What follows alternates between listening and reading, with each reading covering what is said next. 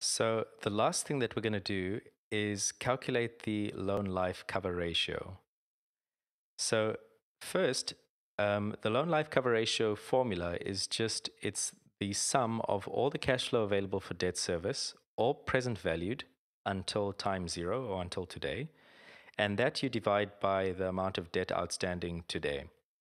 What we can show algebraically is that using a constant debt service cover ratio is just equivalent to using the loan life cover ratio when you are calculating debt capacity. So in order to show that, you can unpack this formula for debt capacity again. What we did is we took cash flow available for debt service. We then discounted it. So each of the years we multiplied by a suitable discount factor to get us to time zero. And then for each of these years, we divided that by 1.5 times, which is the constant debt service cover ratio. So to calculate debt capacity, it's just the sum of every year cash flow available for debt service multiplied by a discount factor to take it to time zero, divided by the constant debt service cover ratio.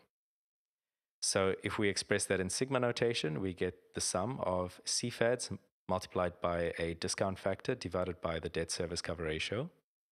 And we know algebraically that we can take that constant debt service cover ratio out as a common factor. And that gives us 1 over debt service cover ratio multiplied by the sum of each year CFADs multiplied by an appropriate discount factor.